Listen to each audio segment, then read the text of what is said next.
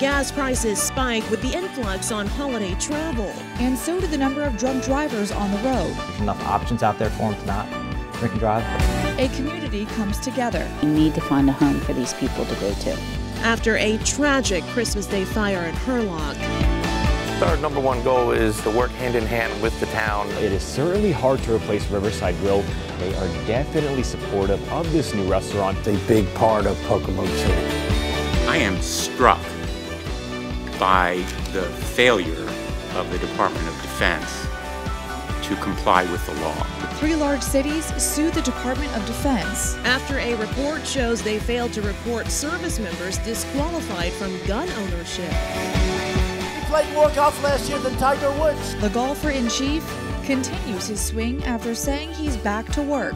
I would not have made certain deals if it weren't for golf. Big deals. Highs today, 20s and low 30s. 3 words. I have compression pants, long johns, and pants. It's really cold. Bitterly cold. Freezing.